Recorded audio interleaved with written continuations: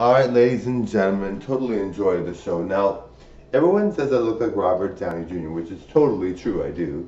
Um, but but I do feel that I look better, but sometimes I'm like, yeah, Robert Downey Jr. does look really, really good, and I totally look like him. Like, I really do look like him. Like, look at that look.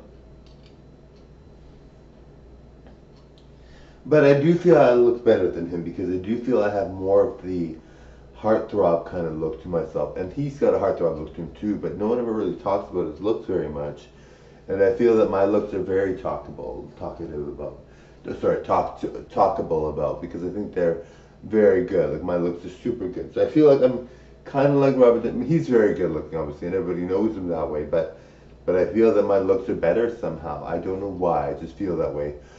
He's very good looking though. I think for some reason I've got this thought in my mind that he's not that good looking. But when I see him, I'm always like, yeah, he looks good. But every time I see him, every time I think about him, I'm always like, oh, I look better, I look better. And then when I see him, I'm like, yeah, he looks really, really good. And then sometimes I'm like, wow, he looks exactly like me.